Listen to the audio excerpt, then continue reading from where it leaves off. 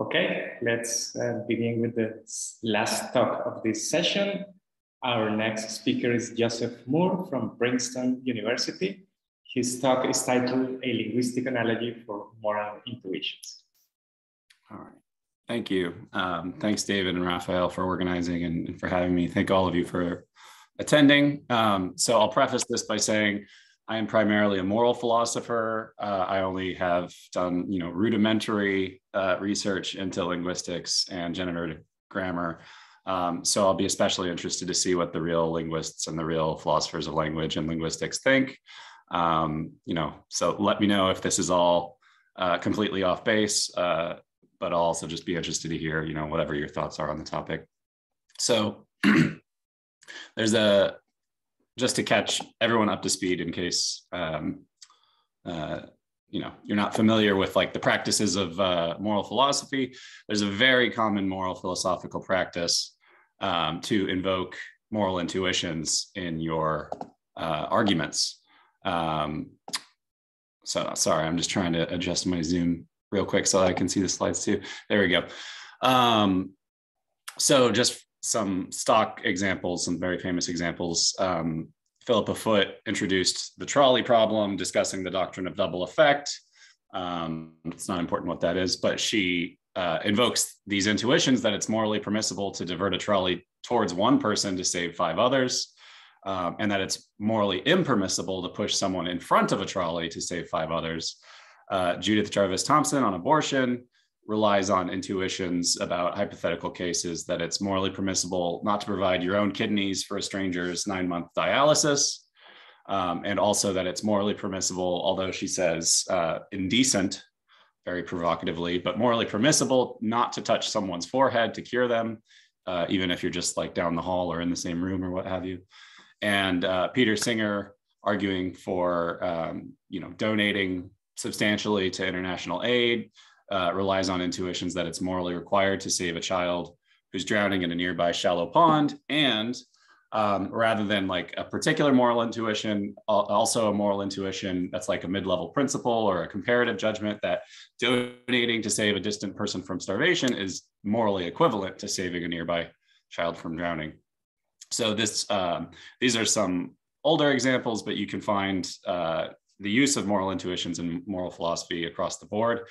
And these moral intuitions are generally agreed by moral epistemologists to count as evidence and to justify moral beliefs and generate moral knowledge. So Jeff McMahon writes, at least some of our moral intuitions have a presumptive epistemic authority. And although the deeper principles are explanatorily prior, we have to work our way to them. That is like the deep moral principles via our intuitions, in much the way that scientists work towards general principles via perceptual data. So we use these intuitions as data. They allow us to come up with the general principles that explain the data. Michael Huemer says at least some moral truths are known intuitively, that is directly rather than on the basis of other truths, but not by the 5 senses. So it's not just that we know some self-evident high-level moral principles, but rather we can come to some moral truths intuitively, whatever that means, and it's also not perceptual. And then T.M. Scanlon, describing reflective equilibrium, also says we have reason to believe the things that seem to us to be true about these subjects, in particular normative subjects, but he's also thinking of like mathematics and things like that. When we are thinking about them under the right conditions, it is appropriate for us to treat these beliefs as considered judgments in a process of seeking reflective equilibrium if we have no apparent reason to doubt them.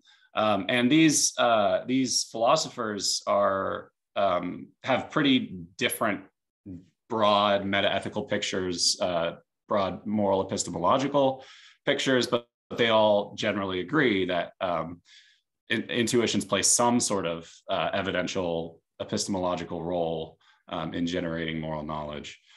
So with that sort of as a presupposition of the talk, these are the 2 questions that I want to focus on. First, what are moral intuitions? And indeed, like what causes them, what explains them? Not just not just the like a debate you could have about like what we're talking about when we use the word moral intuitions. And then also, given that so many philosophers are optimistic about their evidential, their role and their epistemological role as justifying moral beliefs, once we've settled what moral intuitions are, does the nature of moral intuitions vindicate that epistemological role? So I'll start with the first question.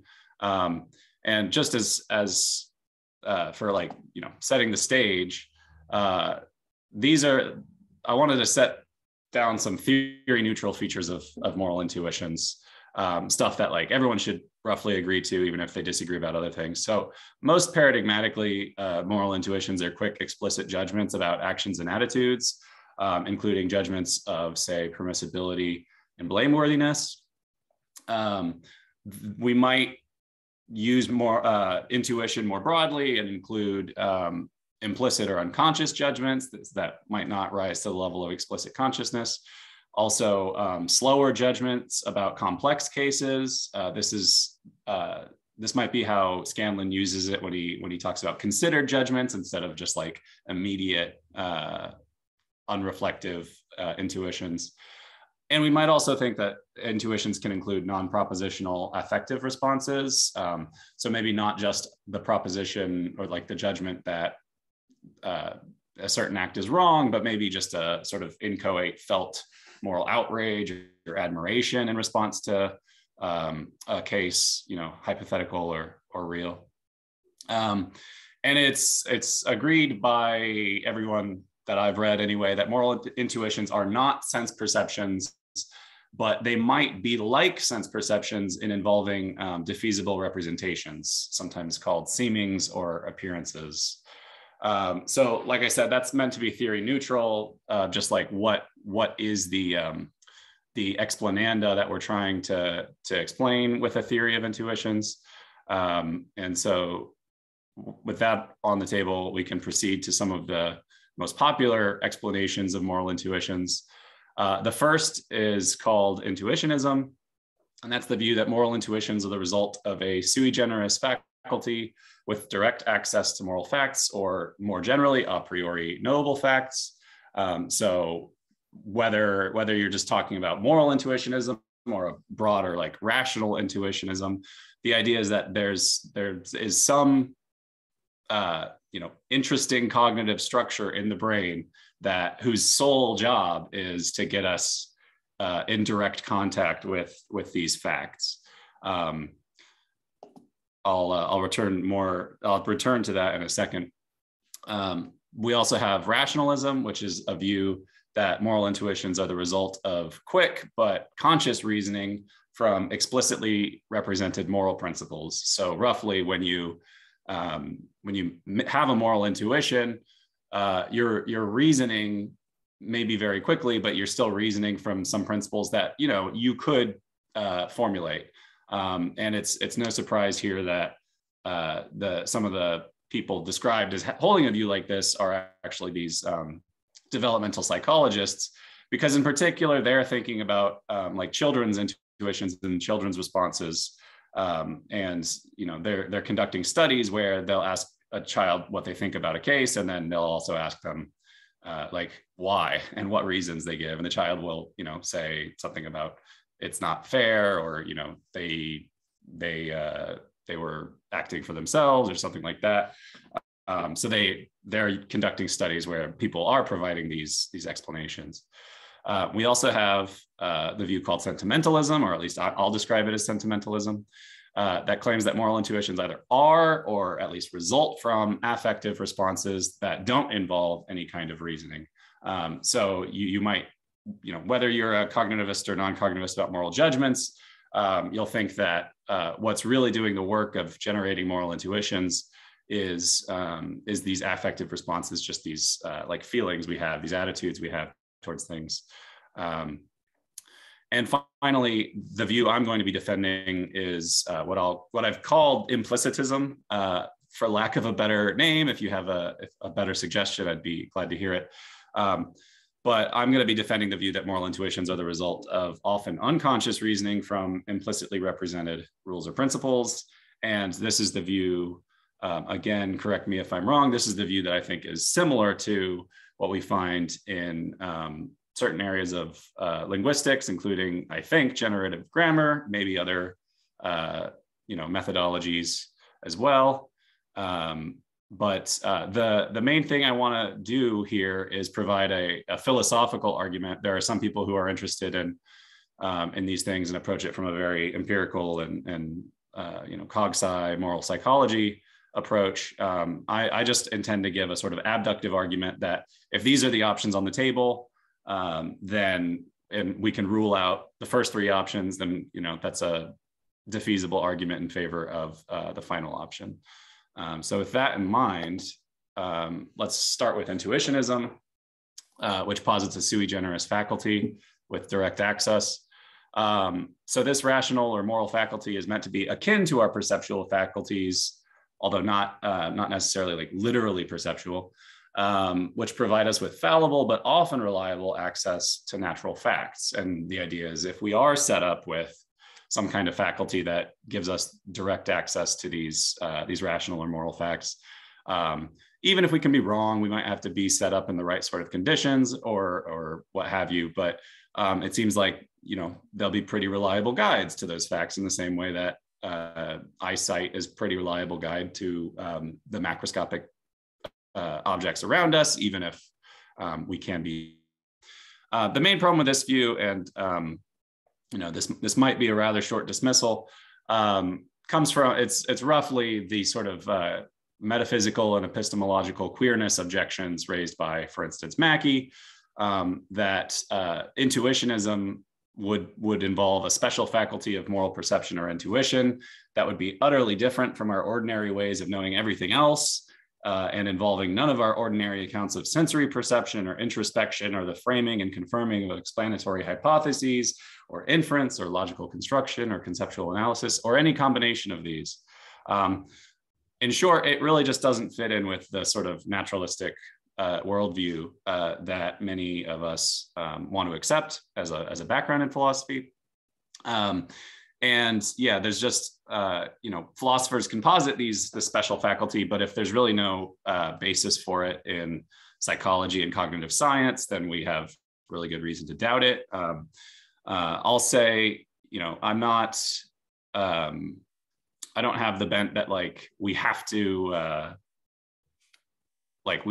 strictly adhere to whatever cognitive science tells us or psychology tells us, but I do think it's true that a sui generis faculty would be a metaphysically extravagant posit for a philosopher to make. I'm happy for a psychologist or a cognitive scientist to point out this sort of cognitive architecture faculty, but as a philosopher, I would say that it should really only be a last resort if there's not a better explanation of moral intuitions, and I think there is. So I will move on from intuitionism. The next view is rationalism. So moral intuitions are the result of quick but conscious reasoning from explicitly represented moral principles. These moral principles could be explicitly learned. They might be learned very frequently through testimony.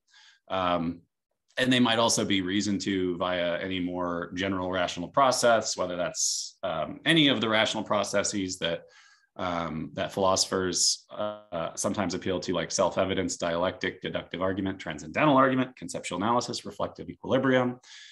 Now, the problem for this sort of view, and it's I'm going to appeal to some of my opponents on this point.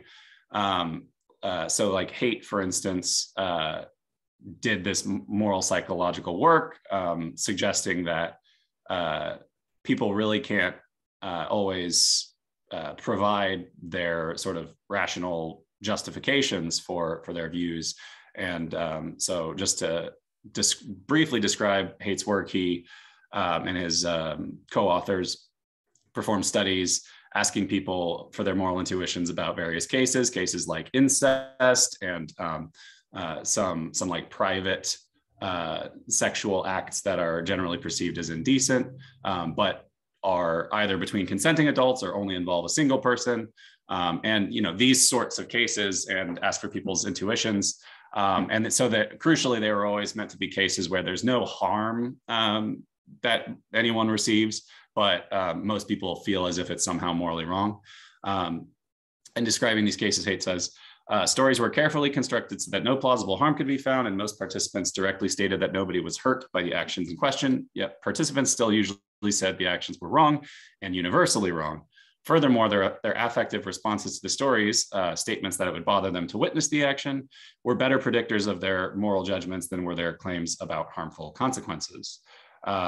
Participants were often morally dumbfounded. That is, they would stutter, laugh, and express surprise at their inability to find supporting reasons, yet they would not change their initial judgments of condemnation. So, some people have pushed back against Haidt's findings, but it seems not implausible to me that moral dumbfounding is a widespread phenomenon, and that it's true that very often people can't necessarily provide, super clear justifications, rational arguments, rational derivations of their moral intuitions. That's certainly been my experience in moral philosophy, both in research and teaching students. It seems like it's really actually a surprisingly difficult task to come up with the sorts of principles and justifications and explanations that would account for and justify our moral intuitions. So it doesn't seem like this is something that's going on all the time for everyone that has a moral intuition. Haidt then and others have defended a view at the opposite end of the spectrum, sentimentalism, which claims that moral intuitions are a result from affective responses. So they take these affective responses like disgust at incest, for example, or admiration of pro-social behavior. Those are meant to be the ground level mental explanations, but in order to fully flesh out the view, they might also appeal to some non-mental explanations for these affective responses. Generally, the hypothesis is going to be that certain affective responses evolved because they were biologically advantageous either to individuals or to groups. And it's clear in some cases how this is plausible. If incest is maladaptive, it would make sense that it would be adaptive for a species to develop disgust at it. Similarly, it's very adaptive to individuals and species to engage in pro-social behavior. If admiration leads to more pro-social behavior, then it seems like a sort of mentally brute admiration for that would be adaptive. And on these views, we might employ reasoning to justify our moral intuitions, but primarily that's going to be post hoc rationalization, which isn't necessarily to say it's like bad. Part of at least Haidt's account is to explain how this post hoc rationalization really does serve important functions, because we want to coordinate our moral judgments and our moral expectations, and our post hoc rationalizing might be crucial to doing that and might be useful. But it is supposed to be where the rationalizing comes afterwards. Really, the intuitions are just affective or sentimentalist at the start. Now, my problems with this sort of view are that we can give these evolutionary just so stories for some of these affective responses, and maybe they do. Maybe some, or maybe even many of our moral intuitions are governed in these ways. But I don't think that evolutionary genealogies are available for all of our affective responses. So just as one example, many of us would have a moral intuition or a judgment about experiencing outrage at the idea of infanticide of severely disabled children. Or, to make this more topical, at least in the US, we have a lot of people who express outrage at the idea of having mask or vaccination mandates. But this sort of outrage, and it can include moral outrage, is relatively recent, biologically speaking, and especially in the case of the infanticide of severely disabled children, it seems biologically maladaptive. Now, you could tell more stories about how, like, in general, It might be adaptive for people to like be protective of infants in general. And, so maybe that just bleeds over. But again, the idea that infanticide of severely disabled children, that the idea that that's morally wrong and morally outrageous is, I think, a very new phenomenon. And so it doesn't really seem to be one that is explained on evolutionary grounds. It seems to be the result rather than the cause of moral reflection. As moral reflection has occurred, including at social levels, we've now reached a point that impacts people's affective responses. So it's not affect leads to the judgment, but rather we've developed our judgments and our moral theories in such a way that then influences people's affect. Moreover, affective responses don't always coincide with their predicted moral intuitions. So outrage at a competitor in industry or in a personal matter doesn't entail a moral intuition that they were wrong. Similarly, admiration for a clever criminal doesn't entail a moral intuition that they are morally good. Again, you could finagle these things if you really want to focus on like moralized affective responses, but there just doesn't seem to be a neat one-to-one correlation that would suggest that all moral intuitions are at bottom based in affective responses. Even if we think some are like this, and I'm willing to go somewhat pluralist with these things and say we have moral intuitions from various sources. Some of them I think will be sentimental. Some of them may even be explicitly rational. But I think that both of those views will leave open that there are still some intuitions that need explaining in other ways. And my preferred way of doing that is what I've called implicitism.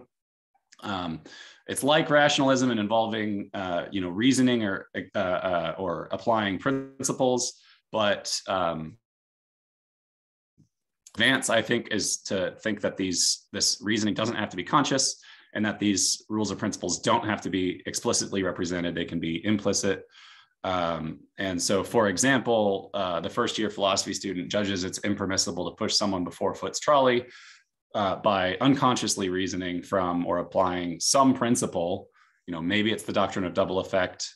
Maybe it's some other set of principles or rules, but they've internalized those principles. They are applying them very quickly, and that's informing their judgments, even though they're not consciously aware of the principle, and they're not consciously aware of doing any reasoning or application from a principle.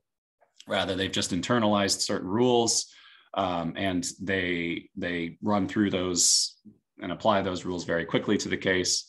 And it could be more than one. It could be a complex set, but it leads to them having the moral intuition. Now, just to develop the theory a little bit more, the internalized rules could be innate, and this will come up again with the analogy with grammar. So it could be some very seemingly obvious principles like pain is bad, helping others is good.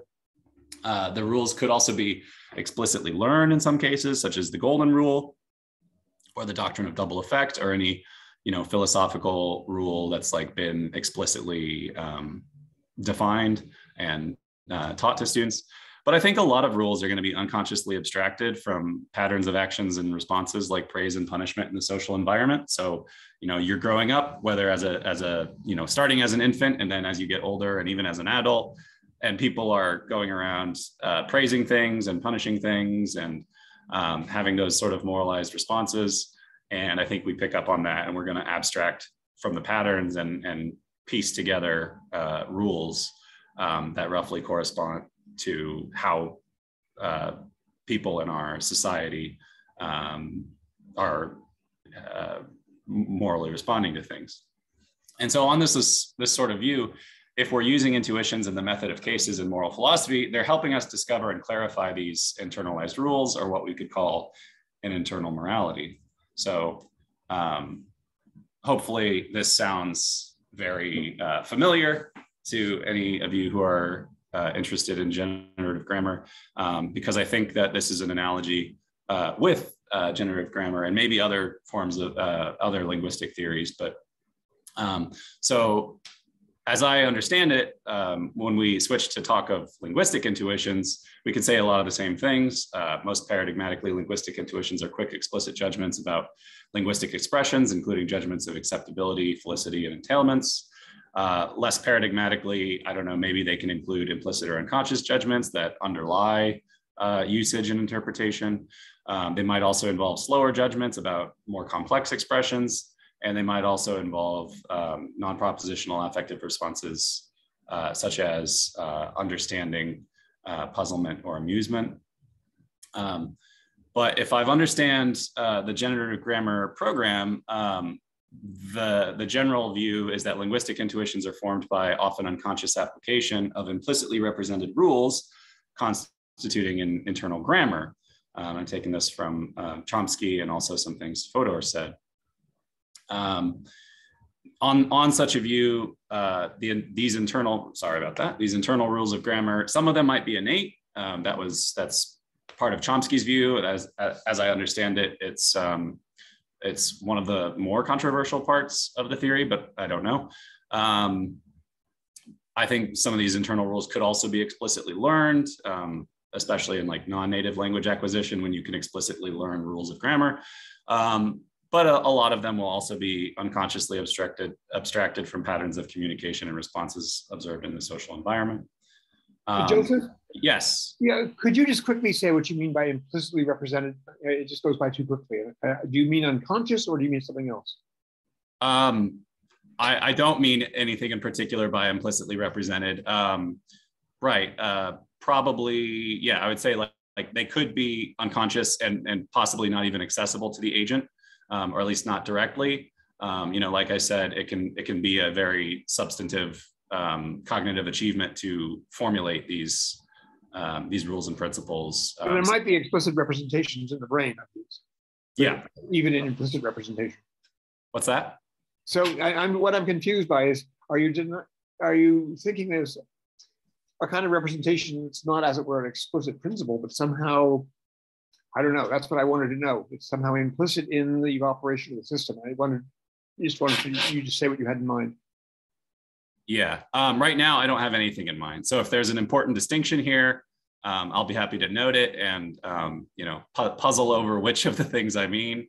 But right now, I don't know. Like that's as much as I know. Okay. Yeah. Sorry. But this analogy with grammar, it could also apply to other what are called formally normative domains like law, etiquette, game rules. I think that this model is quite broad, but obviously for this conference, I'm focusing on just the grammar. There is precedent for this sort of analogy. So Chomsky himself has mentioned this analogy. A number of philosophers have, and more recently, a fair number of moral psychologists have been describing and defending this analogy between morality and generative grammar, especially under the heading of an interest in a universal moral grammar. And so the common interest in the analogy, especially from the moral psychologists, usually involves what I pointed out before as the analogy with Chomsky's nativism. And so a lot of these moral psychologists are interested in a moral nativism, according to which humans have a dedicated innate moral sense or faculty, and correspondingly moral universalism, which is just a view, at least as I'm using it here, just the view that there are universal moral principles, principles that every human has internalized, and maybe even that like structures moral thought to begin with. Now, so that's the usual interest in this analogy. That's not the interest as I will be developing it here. So I'm not going to be building in either nativism or universalism. That's one way of like pushing the analogy, but I'm more interested in the moral epistemological upshot, if there is one. So that's the first question answered, at least to some extent. So moral intuitions are quick, explicit judgments. Moral intuitions are the result of often unconscious reasoning from implicitly represented rules and principles.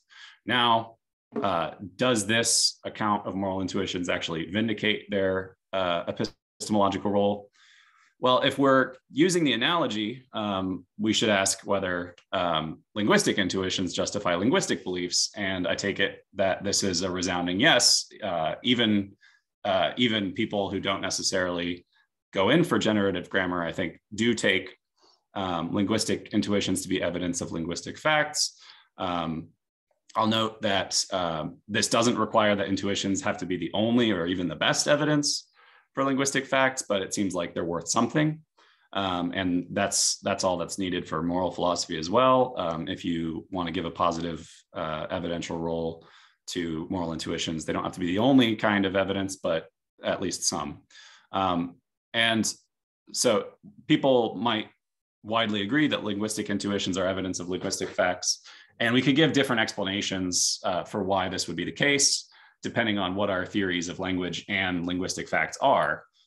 So on Chomsky's view, at least in 1986, a language just is an internal grammar, and an internal grammar causes someone's linguistic intuitions. And so via causation, those intuitions just are evidence for facts about that grammar, that is to say, that language. On a more naive view, facts about languages are grounded in social facts about actual usage and patterns of communication. These social facts, or a subset of them, are also what cause the internalization of rules, which then cause intuitions. And so intuitions are evidence of the socially grounded linguistic facts. So David Lewis has a view that languages are just plenitudinous abstract objects. And then linguistic facts are or are grounded in the social and psychological facts about which of these abstract languages a given group or individual employs. But these empirical facts will include and or cause the internalization of rules, which cause intuitions. So intuitions are evidence of the empirical linguistic facts. On all of these views, what's doing the heavy lifting is just causation. And generally, if one thing causes another, then the latter is evidence for the former.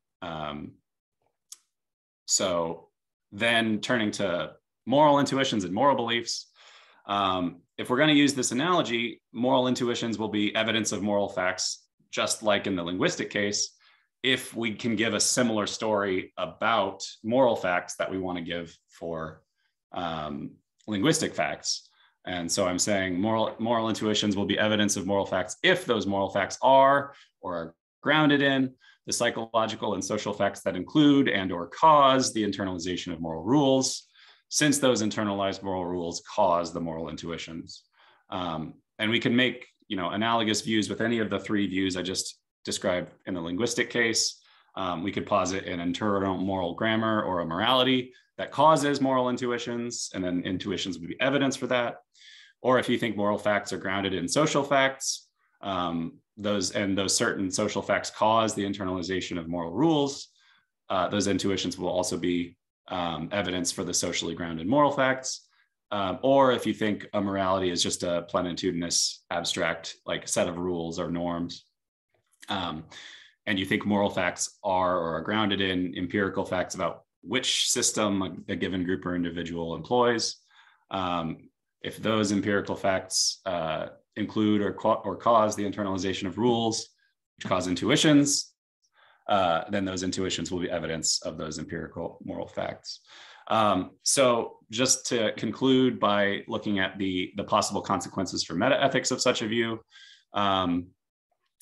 I've said that to use the analogy to support the evidential role of moral intuitions, we'd want to have a theory of moral facts that has them be very similar to linguistic facts, whichever kind of theory that is. So I take it that moral intuitions will be evidence for moral facts only on, or at least using this approach, only for broadly naturalist and anti-realist metaethical positions, which hold that moral facts are mind or response dependent, in the same way that it's very plausible that linguistic facts are mind or response dependent. So in metaethics, non-naturalists and robust realists who want the moral facts to be completely mind independent and not depend on human beings at all, they're not going to be able to utilize the same explanation of the evidential role of moral intuitions, which is a surprising fact, given that, as a matter of fact, non-naturalists and robust realists are some of the most heavily associated with the use of intuitions in moral philosophy, and specifically with intuitionism. The idea generally being, if you've got these abstract, mind-independent moral facts, you might even need a special faculty that can detect them and give us direct access to them. So if everything I'm saying is correct, even though non-naturalists and intuitions often are taken to go hand in hand, it's actually the naturalists and the anti-realists who have a better explanation of the evidential role of intuitions. Finally, so even though I'm gesturing towards, or an argument for moral anti-realism, this is consistent both with like individual and social relativism, but also with innate and or universal moral principles. Whether you take those universal moral principles to be like a necessary feature of any beings like us that are sufficiently rational or moral beings, or if you just think as like an entirely contingent matter, human beings have certain, certain universal moral architecture in their brains. I don't know which of these views is more like Chomsky's view, like the view that like all language would have to be structured in a certain way, or if it's just that humans contingently have a certain architecture that structures language in a certain way. Either of those views would be consistent with everything I've said. Although, again, that's not the focus, that's not my interest, at least in this talk. And I direct you to the Universal Moral Grammar research program if you're interested in, those nativism and universalist conclusions. So that's the end of my talk. Thank you for any questions. Yeah, thanks for listening. Thank you very much, Joseph. Let's move to the Q&A. If you have questions for Joseph, please raise your hands. Peter. I can't hear you, sorry.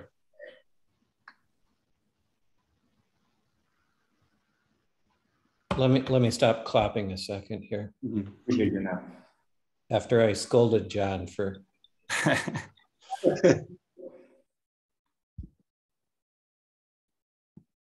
All right. I cannot stop clapping. That's all there is to it. Yeah, does anyone know how to stop clapping? I'm trying to stop clapping too. I can't. All right. It was that good, huh? It was that good. Actually, I am a big fan of this and this sort of connection between linguistics and moral theory. And I've just pasted into the chat a paper that will be of interest to you. It's by Peter Railton. I don't know if you know it. It's called Normative Guidance. It came out in 2006. Okay. And actually, Railton's paper, it is a version of implicitism, as you call it, and it goes a long ways to answering George's question as well, because the idea is that there are these unconscious rules that are explicitly represented in the mind brain, as it were. And then where do the judgments come from? The judgments come from cases. There's like, he describes it as kind of like a set point register where you sort of divert from what the rule says you should be doing, and then it gives you simply a feeling of discomfort. So you don't have a direct judgment that this is the rule. Mm-hmm. Similarly, in linguistics, we just say, well, you have judgments of acceptability, and then you have to construct a theory, right? Mm-hmm. And then the interesting thing here is about regarding the implicit nature of this stuff, is that he applies it to these Nomi Arpali cases with Huck Finn. Mm-hmm. You probably know these cases, the other people may not. So roughly speaking, the idea is Huckleberry Finn is going up the Mississippi or down, I don't know, with an escaped slave named Jim. And at one point he meets some people on the shore and they say, is that a slave with you? And he says no, and he is sort of, as it were, disappointed with himself because he believes he told a lie and he did what is explicitly the wrong thing, right? By the community in which he came from. But he just, as he says, it just didn't sit right with him. Okay, so how does that work? On the Railton story, there is this explicitly represented rule, which is some Kantian rule about respect for persons. He had some superficial prescriptive rule, right, which is that you're supposed to turn in an escaped slave. And so he thinks, because he's flouting or violating the explicit rule, that he's doing something wrong. Yet inside, he has this judgment or intuition that he did something wrong, because that internal judgment is sensitive to the implicit rule. Okay, that's the basic idea. So anyway, I was just going to say, I liked the talk and I agree with you. And I think that the Railton reference would be right in line with what you're looking at here. Thanks. Oh, yeah. Also Railton actually uses an explicit example of linguistics as an illustration of what he's up to. Okay, great. That's very helpful. Thanks. I've read a lot of Railton because I like a lot of his work, but I haven't read that particular piece. Yeah, this is a good one. Yeah.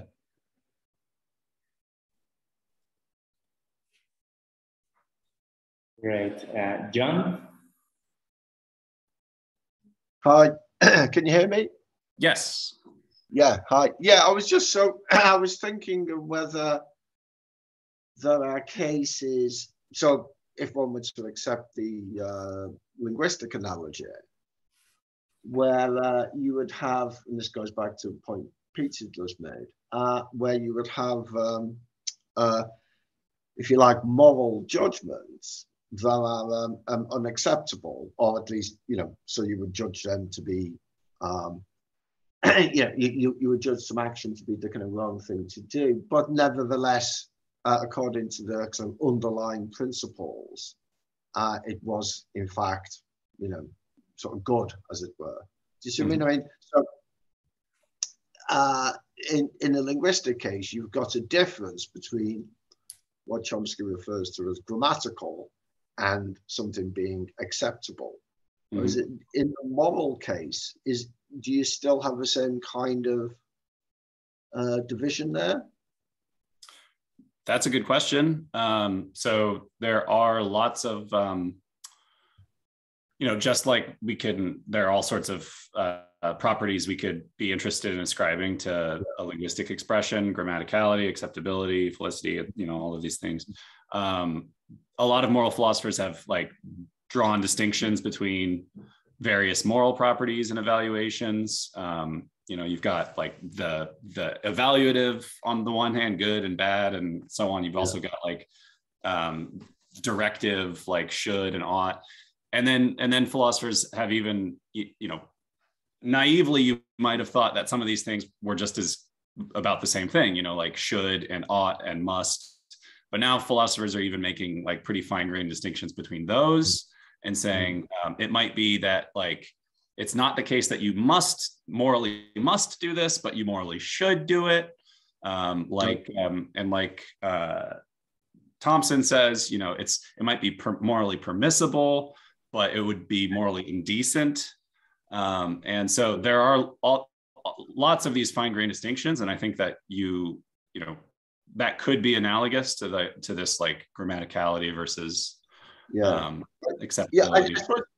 I was thinking of the Kant case from the supposed right to lie from philanthropy, where the axe murderer, and you're not even supposed to lie to the axe murderer, and kind of, and I take the point there being something like, according to a moral law, you just don't lie. The moral law doesn't specify who you can lie to and who you can't.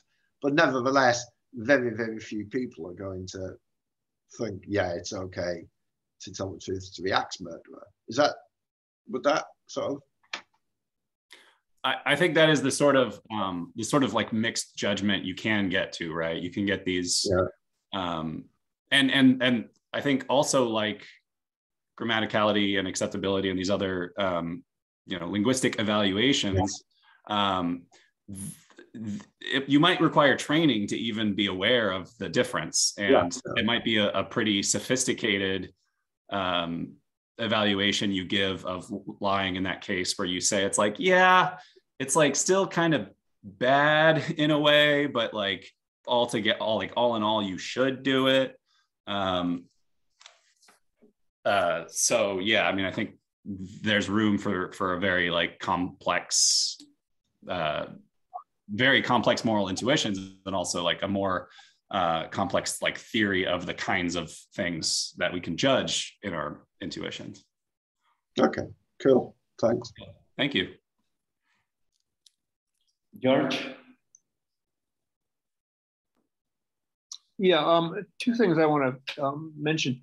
One is I'm really quite taken aback by the fact that in so much moral philosophy, there's this one word, moral, that's used to corral an enormous range of different kinds of judgments. So, for example, in Haight's work, I mean, he concentrates on incest, and that fellow at Harvard too also concentrates on just trolley problems. Whereas, what counts as under the normal cover moral is such a wide variety of issues, from just biases about cannibalism. Yeah, I mean, it's distasteful to eat other human beings, but it's hard to see what's actually deeply morally wrong about it. It's just we have a repugnant reaction, many of us. They're socially indoctrinated, results of social indoctrination and prejudice. And then, as Kant, I think, makes a very good case, well, and Rawls, well, there's a very special set of cases having to do with justice and injustice and how you treat people as ends in themselves, or you do worthy of respect. Anyway, all those need to be distinguished in the light, if you're going to apply the grammatical analogy in the same way that Chomsky will, of course, distinguish, memory limitations, right? For center embeddings. Or computational, limitations from the grammar. Okay? So you have to really, take the moral of Chomsky's the analogy to be, there are lots of different kinds of processes that might be responsible for the superficial, right, reactions people have of repugnance or condemnation. A second issue that is has bothered me ever since I've thought about this for quite a few years myself, is the fact that at least since the emergence of principles and parameters in linguistics in the 70s and 80s, there's been an issue.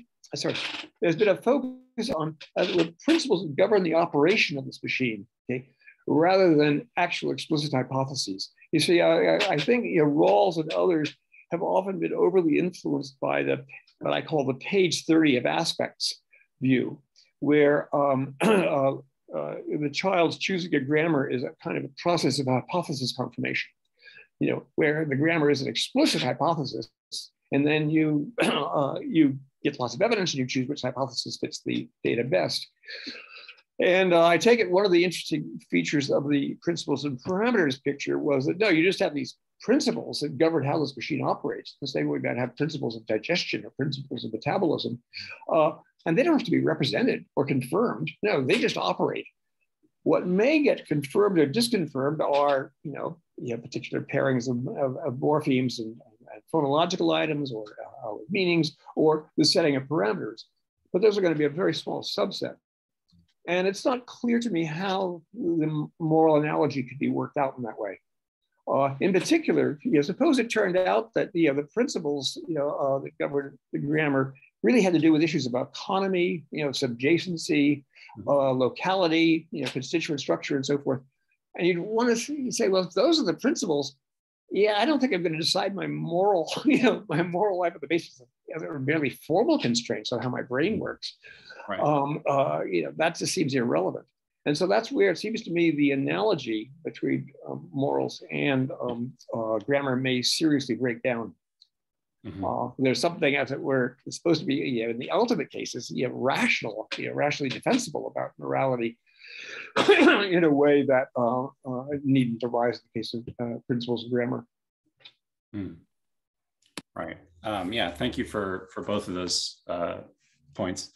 I completely agree that moral philosophers use moral in all sorts of different ways. And I think that there's probably a lot of merely verbal agreement and a lot of talking past in a lot of cases. So yeah, no, I completely agree that it would be helpful for like every moral philosopher and meta-ethicist to always just start their paper with, when I use the word moral, I mean this. And yeah, similarly, right, like it could be that there. I was thinking especially for psychologists who think they're investigating moral intuitions. Oh, that too. Yeah, absolutely. Right, because like, some people think morality has this strong connection to rationality and reasons. Other people think, or like Scanlon and even Aristotle has a view that's kind of like this of justice, that it's just about like what you owe to other people, and it's not even like something that could be like self-concerning. It's like strictly pro-social and other concerning. Yeah, so I think there is a pluralism here, and I think that it could be worthwhile to abstract from these interacting and like focus on the subsystems, the sub-moral systems, kind of like you might do with grammar. And then as far as the second point, I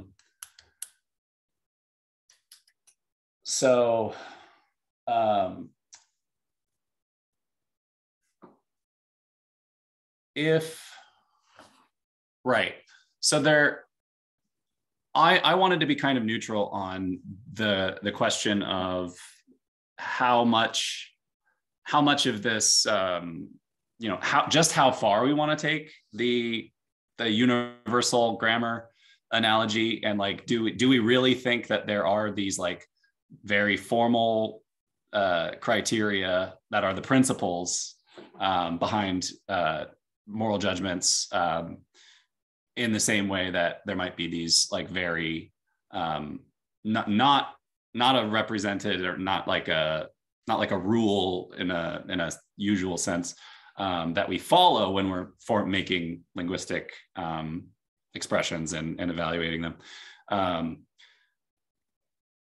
So I wanted to be kind of neutral, but of course, like Kant does think that like there is only one way of like thinking morally, and it's something that like only rational creatures can do, and it is this highly formal thing, and it's roughly universalizing your motivation and not making an exception for yourself. I would want to leave open that maybe there isn't a single set of formal principles that are innate and universal and like a structural part of all moral thinking. My point was that they'd be irrelevant, it seems. They'd be irrelevant. Although the principles are, of course, morally relevant to which grammar you're speaking, okay, you're using. It would be odd to find those kinds of principles to be relevant to whether an action was moral or not. Okay. Really?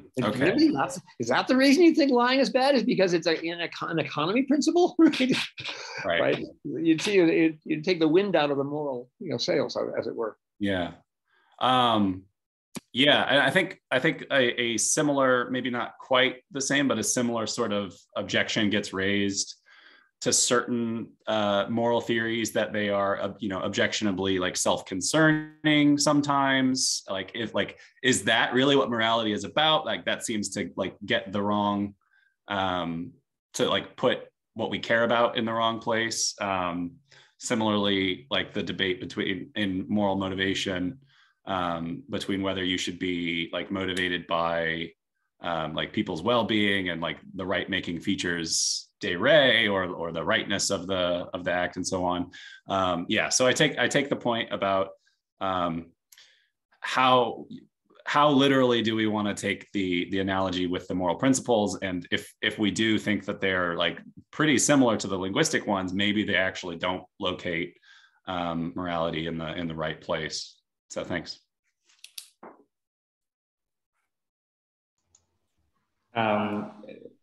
I think Peter has a second question. Peter, go ahead. You are mute. Isn't John still waiting on a question? Or did he already? I was going to ask a follow-up, but you can Yeah, this go is first. kind of a follow-up too. Yeah. So go ahead. So do you want me to go ahead? Could you turn up your volume or put your voice closer to the screen? Are you talking to me, George? Both of you, actually. It was a little hard to hear both of you. Sorry. Yeah, John, your face is actually out of the screen. Could you move the screen so we can see your lovely face? Oh, thank you. You're always so kind to me. Yeah, no, what I was going to say is there's a kind of difference here between a theory explaining why you have the judgments you have and whether those judgments are kind of correct or not. Whereas, so, you know, say like with intuitions. So I take it in the language case, you want a theory to explain why you have the judgments you have. The theory isn't going to sort of explain, or at least the grammatical theory isn't going to explain whether those judgments are true or not. Whereas in the moral case, it seems that you want to be able to say, yeah, regardless of why I have these moral intuitions, I want to know whether they're correct or not. Does that sort of speak to what you was asking? It sounds like it, but Well, hold on. It's just that, you know, we do think what could be the basis for grammar other than our intuitions. And I take it except for the grammatical machine, the principles of the grammatical machine. Whereas if you apply it to morals, I thought the point was to make that analogy and say, yes, the normativity comes from the principles that are the mission by which the machine operates. And so what's the other source you'd have for justifying something morally? Right. Yeah. So I take it that, again, you know, what the debate in linguistics about whether whether the proper method is cases and intuitions or just like corporate data or something, you know, I take it everyone agrees that intuitions are going to be at least, you know, some evidence of the actual linguistic facts about language, facts about grammar. And so I was hoping that, you know, if we use that analogy, we can get at the idea that moral intuitions are at least some evidence, maybe not the only evidence, for the moral facts, including, you know, not just what moral judgments does an individual or a group make, but like, you know, are they the correct ones? Do they track the actual moral facts, or are they mistaken in the same way that that like a perceptual belief can be mistaken? Yeah, I mean, I take it that in the language case, you don't take there to be a range of moral facts which are independent of your capacity. So, you know, so even if you think there are these language facts, they're not independent of your cognition. Whereas in the moral case, I take it that the part of the idea of kind of morality is that it's not simply psychological in that kind of reductive sense. Does that make sense? Right. Well, I take it some moral theorists want to use the grammatical analogy to ground morals, right, in this way. So they would, disagree with the moral realism that you may be advocating. Exactly. Yeah. So some moral philosophers and metaethicists go in for this, like, call it non-naturalist, call it robust realist, but this view that there is a moral reality, a more like moral facts that don't have any sort of psychological or social explanation. They stand apart, and it's our job to discover them. And so what I take this to be suggesting is like one way of explaining the evidential role of moral intuitions for the people who want to do so, and that's most moral philosophers, I think, is to actually say, no, we should just think that morality doesn't float free of the psychological and social facts. It's actually partly explained by them. Okay. Yeah. Yeah. Peter. Sure. Two things. first of all, there was a story floating around that in the earlier drafts of On Justice, Rawls had a whole lot of references to Chomsky and linguistic theory, and that Drebin made him take it out, something like that. So you should, you might, if there's a Rawls archive there, it might be kind of interesting to look that stuff up. I also wanted to say something defending you from George a little bit. I mean, the thesis you're defending here is the implicitism part. And, you know, the extent of your analogy to linguistics is presumably just, well, it's like linguistics in that the rules are implicit and that we have judgments which can help shed light on those implicit rules. Now, it's not going to, I mean, I think Chomsky even believes something like this, but we have to keep in mind that it's going to be a different module than the language faculty, even though there are certain similarities to it. And the architecture on which it supervenes is possibly going to be different, by which I mean, it's not, presumably it's not something like merge. And I guess this is George's point. It would be really weird if you were just merging these structures and came up with ethics out of that, right? So there has to be some other kind of thing going on, which will be different. But I mean, it seems to me that at least your central point about the implicitism part is fine, especially since you argued that, well, you know, that those implicit rules could be coming from outside, you know, from culture or whatever the case might be. And you could even connect this with the abstract stuff, because there are views in the philosophy of mathematics, for example, that certain syntactic structures are vehicles that enable us to have epistemic access to these abstracta. I mean, this was Charles Parsons' way of making sense of Gödel and his Platonism. So Parsons' idea was, well, you have these abstract structures and they help you to get epistemic access to the Platonic realm.